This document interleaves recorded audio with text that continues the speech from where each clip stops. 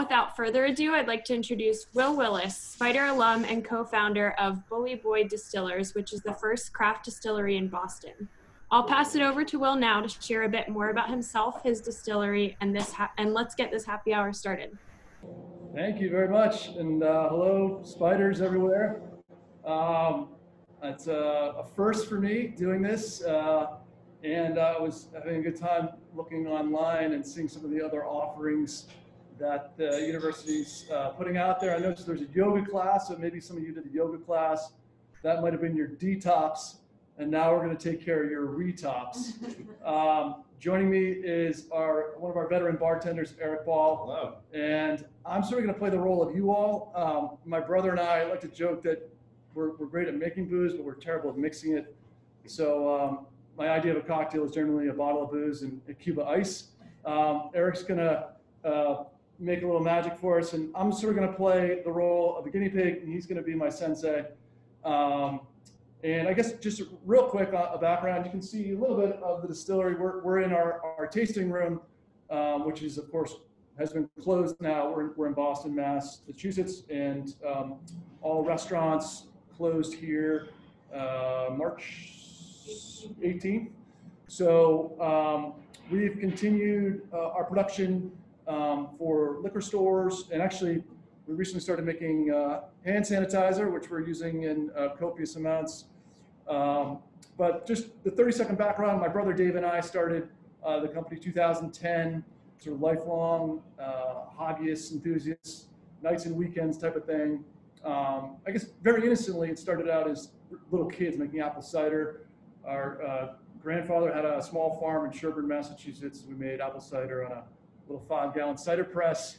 And then during the teenage years, it sort of got into hard cider, and then eventually we sort of we had a little 2-gallon stovetop still that we cook up this hard cider in sort of a Breaking Bad moment and turn it into apple brandy, or apple jack as some call it, and just fell in love with the whole science of it.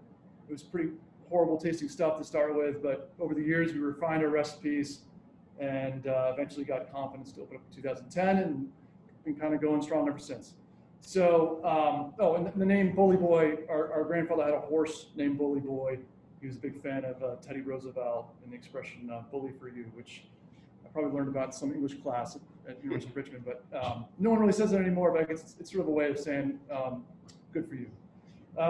So, without further ado, Eric's gonna, what do we got first? We're gonna start with the daiquiri. Daiquiri, okay, so start with the daiquiri, yeah. I would say daiquiri kind of maybe a litmus test for any knowledgeable bartender. Right. Should kind of know how to make a daiquiri, right? Correct. All right. Yep. Which I don't. So, but sure. All right. What do we do? So first we're gonna grab our tin. Yep. Our Boston shaker. Okay. Yep. And then we're going to start building. This ingredient has 3 components to it: citrus, sugar, and spirit. So we're gonna grab our lime juice. Okay. Gonna grab our jigger. We're gonna measure out 3/4 of an ounce. 3/4 of an ounce. All right. Sort of eyeball it here. Yep. All right. Yep. You're gonna put that right into Down the the hatch. tin. Next, we're gonna grab our simple syrup. It's gonna be 3/4 of an ounce as well. All right. And for folks who, I'm assuming you guys know how to make simple syrup. I don't make any assumptions, but given that I know how to make it, I'm gonna assume you guys know how to make it. Simple syrup. What's the general breakdown? 1:1 water to sugar. So what we do here is a cup of water to a cup of sugar, and we'll just blend that together and heat it up into a saucepan until the sugar is gone. So it's all together. Gotcha. All right. All right. So now we're gonna add our spirit. We're gonna be using our rum. Awesome. We're gonna do 2 ounces of rum. I like it. A little extra firepower. Yeah. 2 ounces is sort of your, what's your standard cocktail as far as liquor ounces? Is 2 standard, or is it 1.5, or what? 2 is standard. Okay. All right. So now all our ingredients are in our tin. We're gonna fill it with ice. Got it. Yep. I'll never yell at a bartender again to hurry up. All right, so now you're gonna grab your small tin, you're gonna cap it. Make sure it's on an angle. Yep, perfect, just like that. Just make sure it's really in there. give it a little tap on the top. Yep. When you're shaking, you want the smaller part, the smaller tin behind you, and you just want to start shaking for about 10 seconds or so until that tin is a little bit frosted. You don't want to overtake it, you'll dilute it a little bit, you'll incorporate that water from the ice. Sorry, don't overshake, you said? Nope. All right. A couple more shakes and you'll be good. Yep. All right. All right. So once you shook for 10 seconds or the tin's frosted, you're going to want to take that top part off.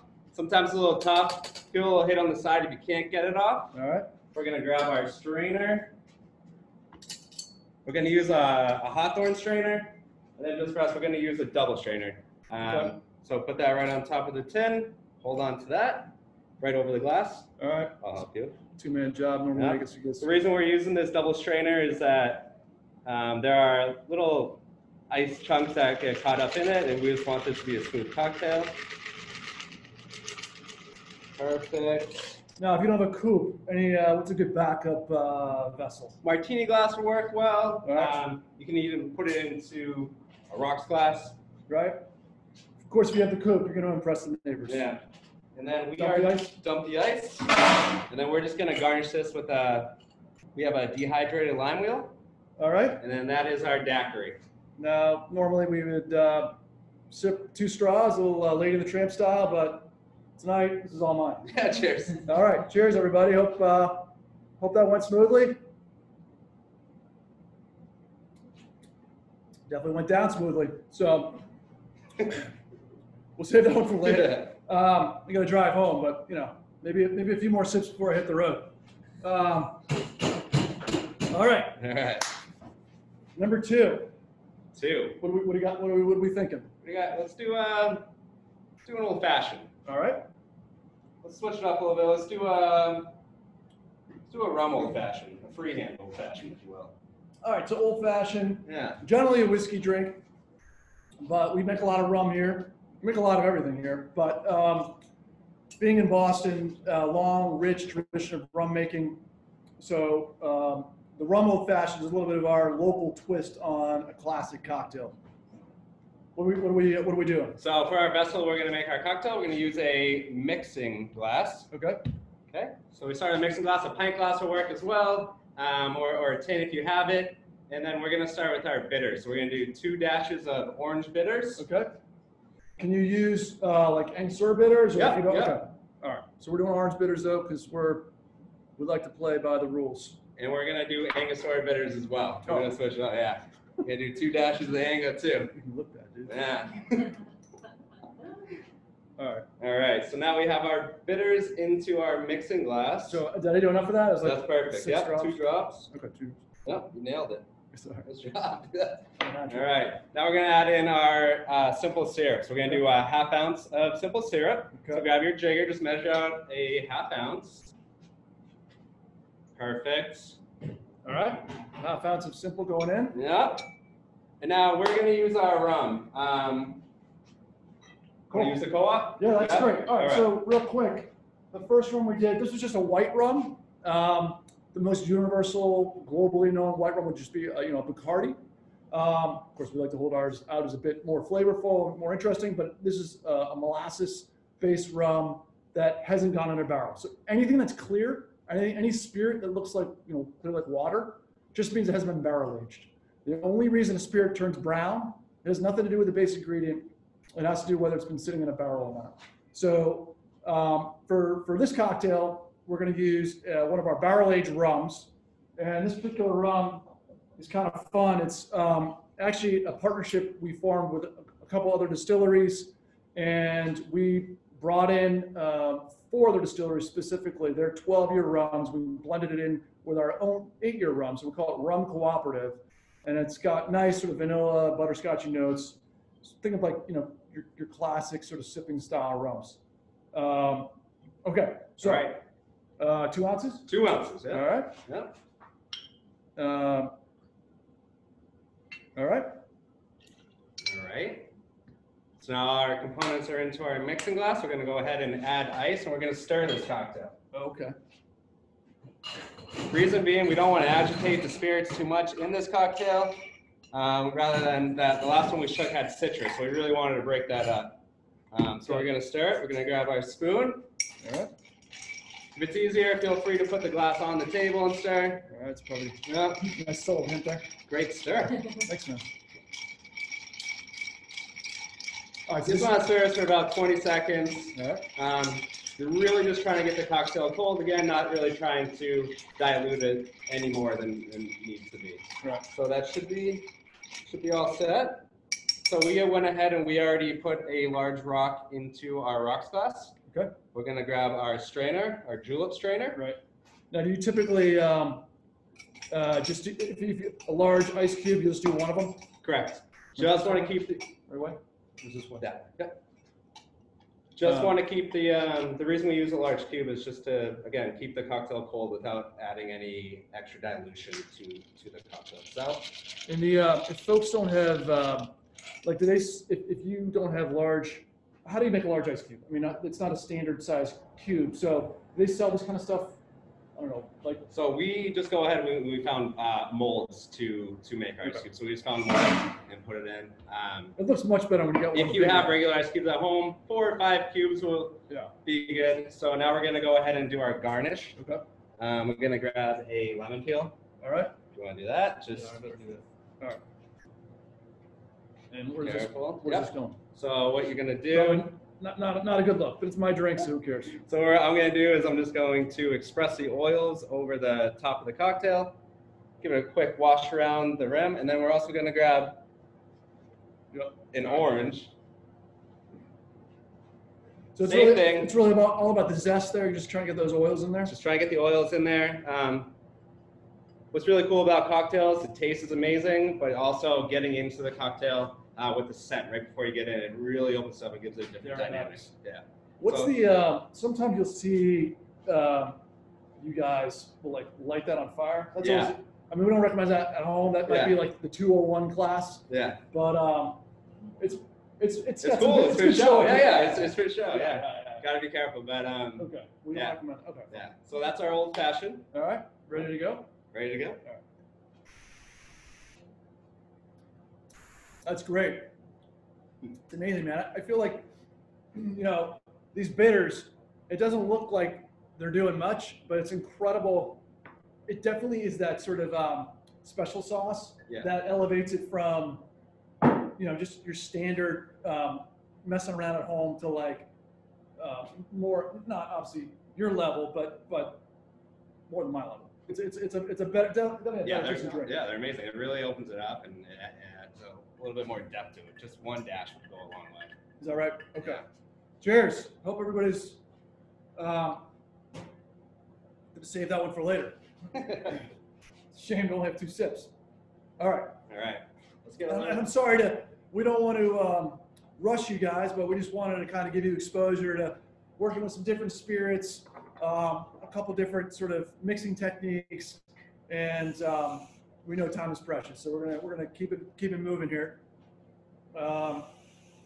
And I should mention too, by the way, if you still soft plug here, but if you do want to order any of our spirits, we recently partnered with a store in Rhode Island. In Massachusetts, we're not legally allowed to ship out of state. Rhode Island, the laws are a little more lax, and there is a store, Bridge Liquors in Newport. And if you go to our website, bullyboydistillers.com, you can click on the link there, and Bridge will ship anywhere in the country. So if you're curious to try some of this stuff, encourage you to do that. But if not, then I'm sure you guys got nice home bars that are stocked at home. So, what we got next? Let's get a little crazy. All right. Let's amp it up a little bit. Let's do an egg white drink. Let's do a sour. Wow. All right. All right. You ready for that? Sounds dangerous, but You can try it. I'm ready for it. Are you? Yeah. All right. Go ahead and grab a small tin. All right. Reason we're starting out with a small tin on this because we're going to be cracking an egg. Oh, jeez. Yeah. I can do it for you if you No, like. I got it. All right. So we're going to separate the yolk from the egg white. So open that up. wait. Oh, Oh, messed up. yeah, you told me that too late. I won't blame you. All right. So, All right. So and then you yeah, did. yeah. I don't want to waste. Right. So in a sour, what we're going to try to do, we're going to start with an egg. We really just want to separate the egg white from the egg yolk. So what I do is I just give it a little tap and then open it up. go from side to side, keep that yolk in the shell, and drop it in.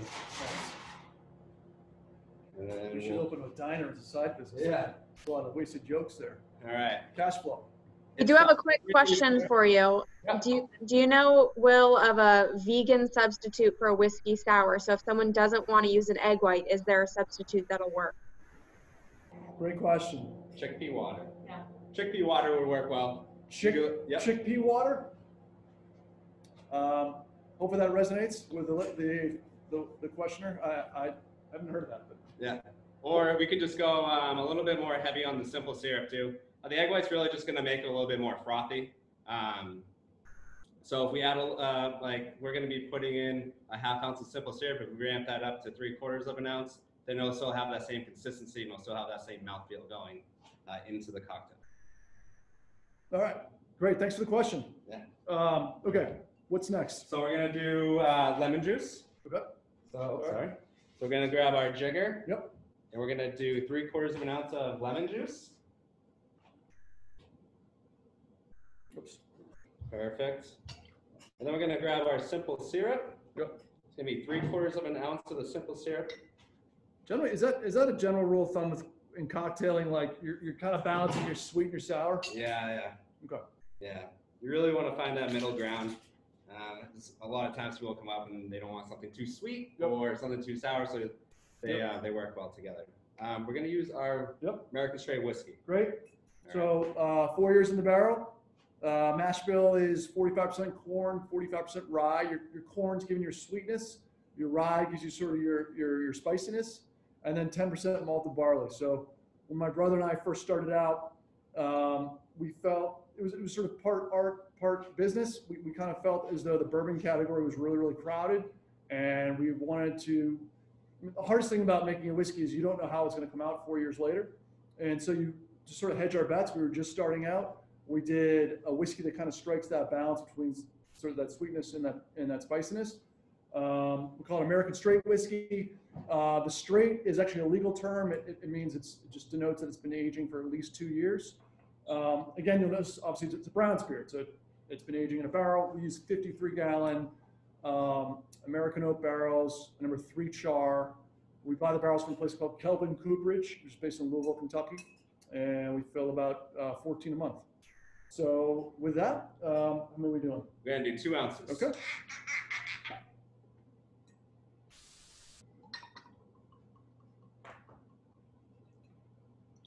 Okay. All right. So now, because we have the egg white in our cocktail, the first thing that we're going to want to do is just cap the tins without any ice. Okay. We're going to do a dry shake first. Reason being, we really want to break up that egg. Yep, so the small tin behind you. Yep. Wait. Like on the bottom or top? Up top. Sorry. Yep, keep all that in. Yep, so we're really just trying to incorporate that egg white in there.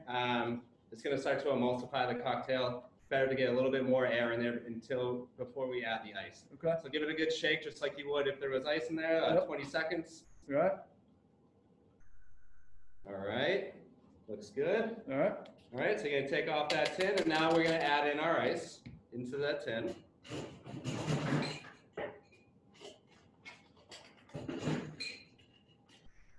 All right, cap it. Yep. And really shake it this time. All right. Do it for about 25 seconds. You really want this one to be cold, and you want to continue to break up that egg white.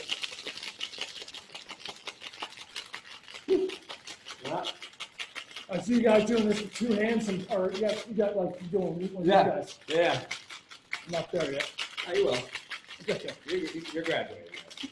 All right. Seems to be all right for me. How do you feel?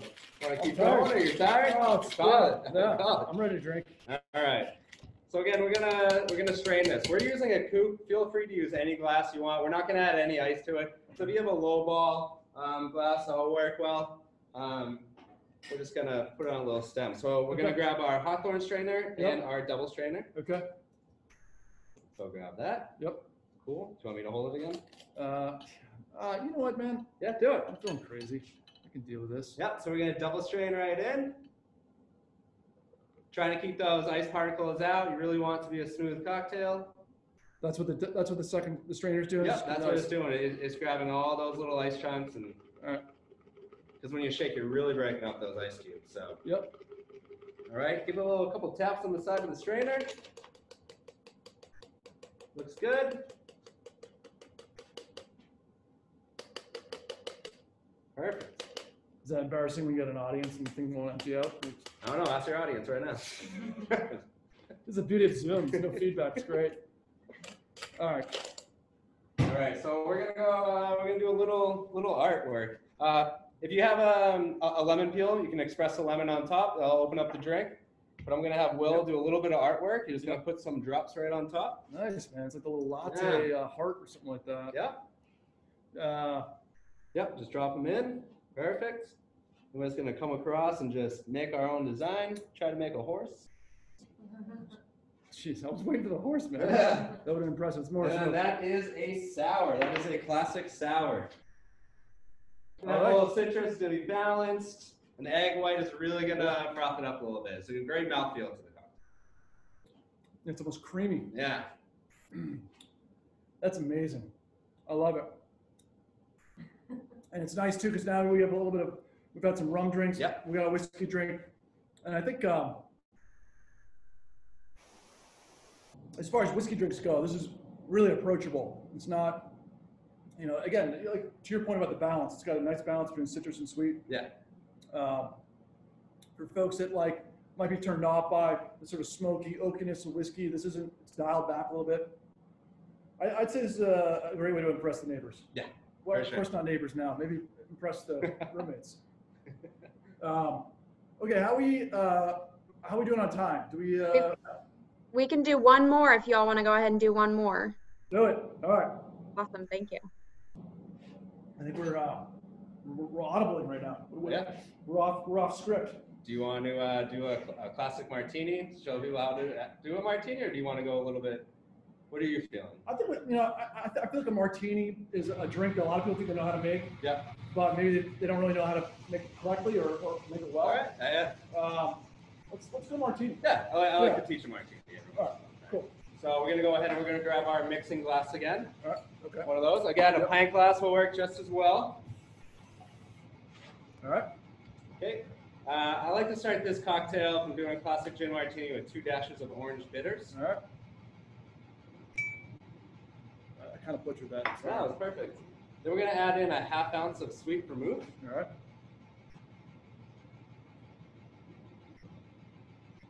Sorry for the noise in the background. We have our guy Max is just finishing up the daily run. So we do generally the production cycle starts at about 7 in the morning, and on certain days it'll run till about 6:30, 7 o'clock at night.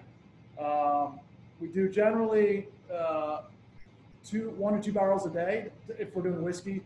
Other days, if we're doing rum or gin, or we do some liqueurs, the quantities can vary. But generally, the production is about 12 hours a day. And then in the normal world, it's showtime for these guys. But given where we are right now, this room behind us will shut down in a few minutes, and the lights will go dark. That was a depressing way to end that. All right, let's get back to the martini. All right. So we have our 2 dashes of orange bitters, right? Then Yep. we did our 1/2 ounce of our dry vermouth. Yep. Estate gin. Say gin. Okay, I great. love to work with that. So. Okay, so 94 proof. Gin is a really fun one to work with. You're essentially taking a neutral background, sort of a vodka, and to that you're adding spices, botanicals, and fruit. In this case, it's got a fairly lemon forward. Juniper is the sort of defining characteristic of gin. So that's sort of that pininess. That's a definitive quality to gin. Our sort of local angle is that the neutral base is 30% apple. So we make our own in-house apple brandy, and then we'll blend that in with a neutral grain base. So it was a really fun one for us to make and a fun one to drink. So we're gonna do 2.5 ounces this time. So we have our 1/2 ounce all right. of the vermouth in. We're gonna do 2.5 to bring that cocktail up to 3 ounces.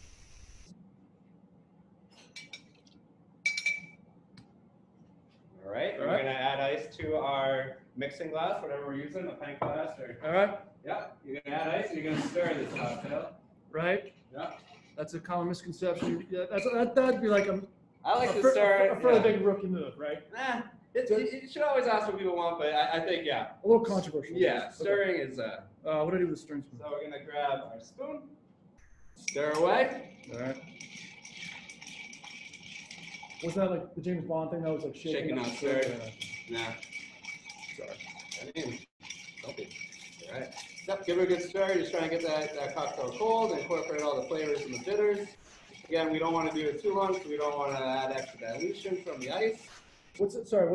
Now a lot of people do a vodka martini. Yep. That's perfectly acceptable, right? Oh, yeah, of course. All right, but gin is sort of the original. Yes.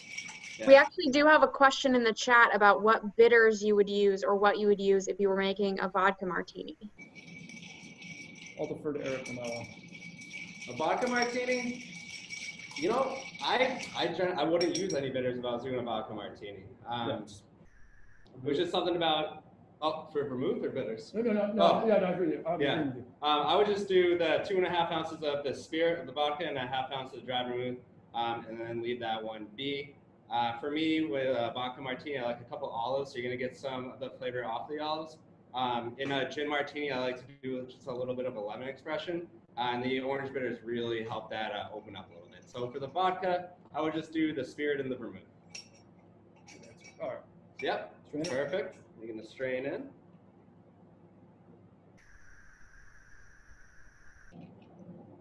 Yeah, so these are pretty lethal. I mean, that's a 3 ounce. Yeah. 3 ounce drink. All right. So for me, I like to do a lemon zest. So grab your peeler and a lemon. Right here. All right. Sunset doing it. Yep. Yeah. Want to get a good. Yep.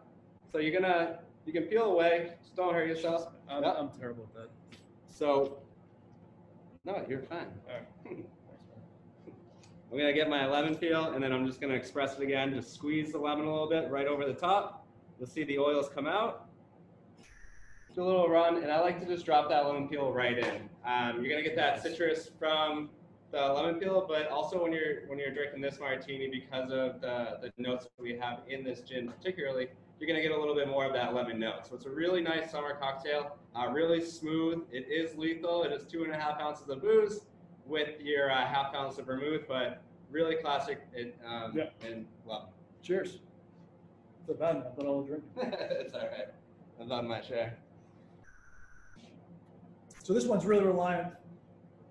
The only reason I love a martini is it allows our craft to express itself. It's a very alcohol forward drink, as opposed to some drinks that will mask the flavor. This one, if you're you need to make it well, but if you're making a good product, it really is a great showcase drink for that. Absolutely. All right, well, cheers everybody. I hope you all had fun and had a nice little break from the craziness of this world that we're living in right now, and that you're staying safe, and cheers. Have a great night. Cheers, guys. All right, thanks so much, Will. We'll go ahead and wrap this up so everyone can get to their cocktails. But again, thank you to all the attendees for joining us. I hope you'll all tune in for our upcoming programs, including tomorrow's virtual alumni concert featuring Bart Chucker at 5:30 p.m. Remember to check out the Facebook, Instagram, and the alumni website for further information and to stay up to date on what's coming next.